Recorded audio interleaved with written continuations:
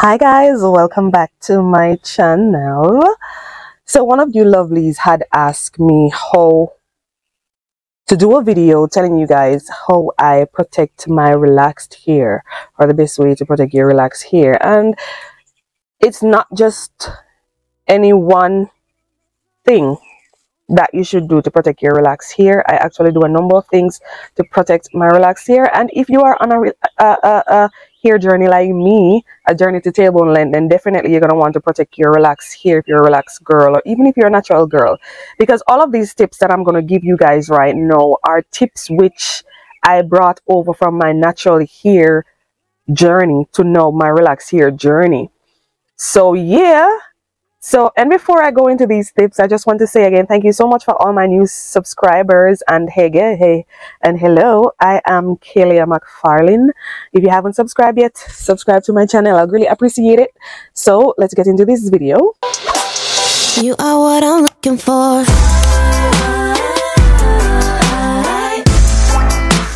I know what I'm looking for.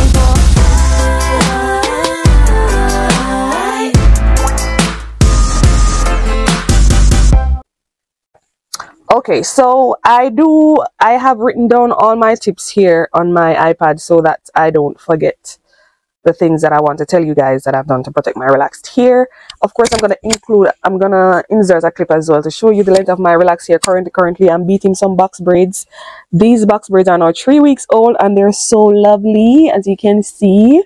Still rocking my boho knotless braids. I have actually cut off the curly parts because I did use a human hair for the curly parts and it has begun to get knotted, so I cut them off. So now I'm just having my braids leave. So yeah, so to protect my relaxed hair, I'm gonna give you guys these tips. First one, moisturizing.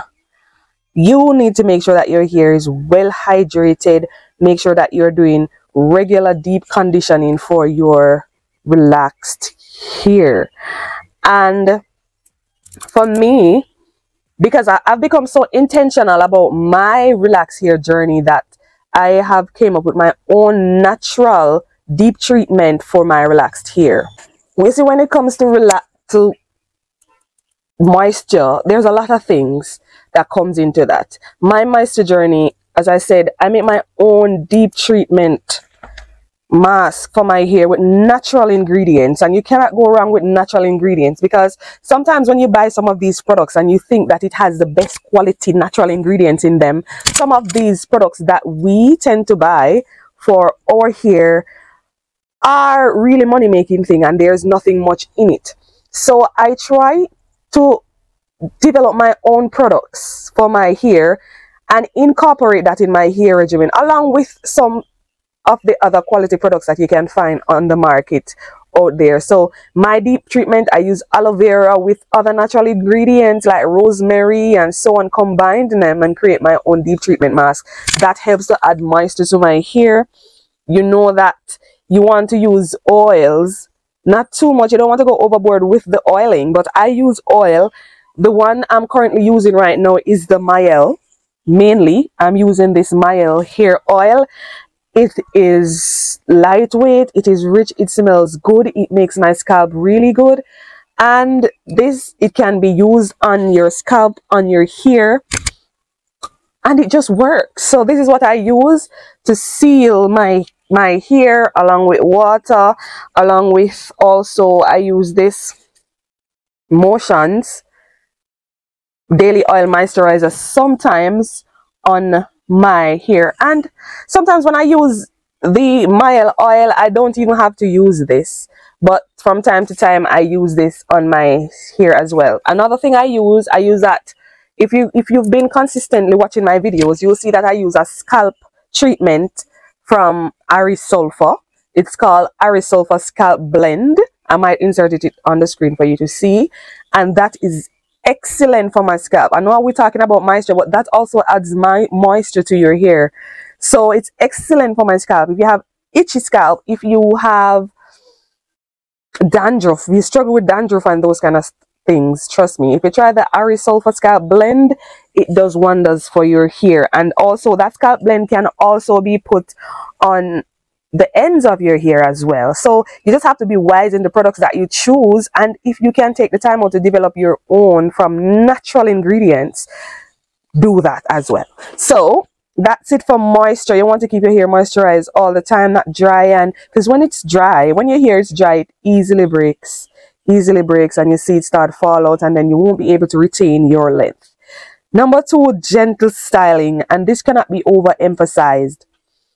Whenever you're combing your hair, be very gentle with your hair. Love on your hair. Me, I am very tender with my relaxed hair. So most times, now that it's relaxed, I won't say I don't comb through my hair, but with wide tooth comb.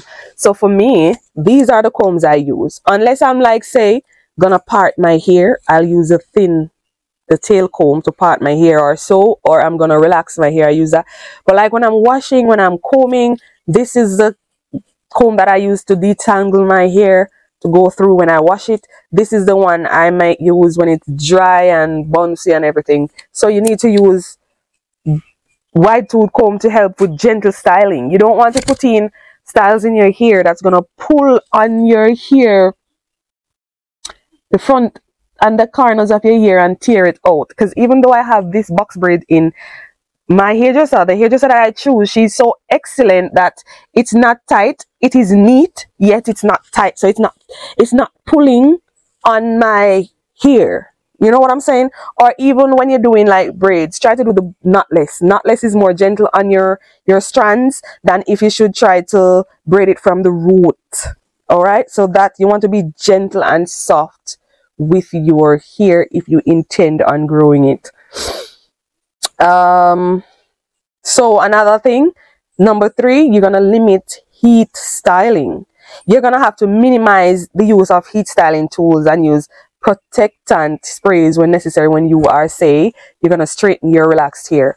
For me, first, because I've been relaxed twice, so when I was relaxed the first time some years ago, when it comes to straightening my hair, I never used to protect my hair with the proper heat protectant. The heat protectant that I currently use is one from Cantu. That I use, it smells so good, and it protects my hair from overheat that can damage it. So you want to make sure that you limit heat. If I am not, say, gonna straighten my hair, which I rarely do with a flat iron, most of the times I don't even want to sit under a cap dryer to even get my hair dried. A lot of times I air dry, I roller set it, air dry it. If it's in the way hours of the night and I really want my hair to get dried quickly, I might use the blow dryer and dry it out, and that's about it. So limited heat is very important if you intend on protecting your relaxed hair and retaining your length and having it grow. Number 4, trim your relaxed hair. Like, some people are so obsessed with long hair that they neglect the health of their hair, and you really cannot do that. You cannot be so obsessed with long hair that you neglect your relaxed hair. Trim those ends. Your hair will look much more healthy when you schedule those regular trims and trim away that split end to maintain a healthy hair. Because when you have the split ends, your hair easily split away, easily break off. But when you trim it, it doesn't only look better, but the health of your hair will be maintained better. So trimming is extremely important. Don't want to have long hair and end up having your hair looking really foolish, stupid, unhealthy. Trim that hair, have it look bouncy so that you can maintain your length and get rid of those split ends. So that is number 4. Number 5, wearing silk, satin and silk accessories in your hair is very important. All right, I can say I am guilty of probably not always using silk pillowcases, but once you cover your hair with silk bonnet or so, then you won't really need to use a silk pillowcase because your hair is already in a silk bonnet. So for me, I use the silk stuff, especially on this new hair journey, to protect my hair from breakage and friction and all of that. So I'm talking about stuff like, this is one of my favorite hair bonnets. So the outside is not silk, but the inside where your hair would reside is silk. This is one. Also, this is another one that I use. This one is very big so that it can hold a lot of hair, like my braids. And if your hair is extremely long, relaxed, this one, I use this one as well. Now that my hair is braided, I know that a lot of you don't wear bonnets, but it's important as well. I use this one for my braids, so it can hold my braids really well. It doesn't have to get my hair too ragged and all of that and pull on my strands and so. So now, listen. For when my hair is not in braids and not in another style, or I don't wear the wigs, these are what I use to wrap my relaxed hair. And it is inside of this. This is silky. The mesh inside is also very much silky. And this is what I use to wrap my relaxed hair. And you need items like these to protect your hair, because when you just sleep without anything on your hair easily break. It just breaks off. It keeps ragged. All the moisture rubs out and all of that. Then if you should use these that are silky and nice to keep your hair intact, keep the moisture in, and to prevent that excess amount of friction on your hair. All of this is very important when protecting your relaxed hair. So number 6, protective styling. So you need to consider styles like simple braids like what I have on that doesn't pull on the root of your hair. Like the knotless is very good for protective styling. Some form of twist, also important for protective styling. And when you wear the protective styles, then you won't have to manipulate your hair too much. So less manipulation will have you retaining more of your length. You'll have less shedding and your hair will breathe and grow than if you should be combing your hair every single day, exposing it to sunlight and the air to dry it out and all of that. So protective styling is another important thing. Apart from these knotless braids, for me, what I also do for protective styling is wigs. I have quite a number of wigs that I wear a lot, and trust me, wigs are even better for protecting your hair than braids. Because if you don't know how to properly care for your braids and you spray a lot of sheen, oil sheen and stuff on your hair with the braid, it can rotten your hair and it make it get knotted and soft and break off easily. So wigs, if you're somebody who loves wigs, try using wigs to protect your hair from sunlight, from excessive wind and humidity, and you will see difference in your relaxed hair and it will grow. So girl, come on this hair journey with me. That's for number 6. And number 7, you need to do regular touch-ups. Now, some people are of the notion that when you stay away from your relaxer very long, it's better for your relaxed hair. It's actually not. Don't exceed 6 weeks to 8 weeks for your relaxer, because when the root of your hair is natural and the rest of it is relaxed and you need to comb through it, it's gonna have more friction and tension in your hair and it's gonna break a lot more easier. So I'm not saying to over process your hair or process it too often with relaxer, but make sure that you keep up your relaxer because it's very important. Very, very, very important. So for me, currently I relax my hair every 8 weeks, every 2 months. I relax my hair. And also another pro tip, when you're relaxing your hair, you cannot keep relaxing on hair that was already processed. The only parts of your hair that you're supposed to put the relaxer on is the new growth. Because if you keep on putting relaxer in on the already processed hair, then it's gonna damage your hair. It's gonna become over processed, it's gonna break off, and you do not want that. Also another pro tip when it comes to relaxing your hair, you can even not relax it to utmost processing. So you can half process it or 3/4 process your hair so that it is not too relaxed next to over relaxed so that it breaks easily. All right, so, and my final tip is balanced diet. We need to maintain balanced diet, nutrient rich diet with vitamins and minerals to help for your hair, because what you put in is what you get out. And remember, your hair is coming up from the inside, and everything you do and eat, it also affects your hair as well.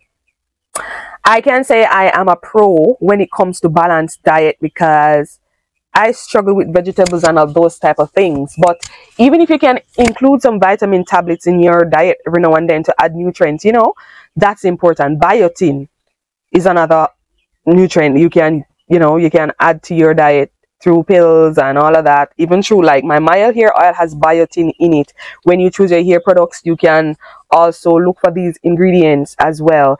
So guys, these are my 8 tips. These are my 8 tips for protecting your relaxed hair. Moisturizing is important.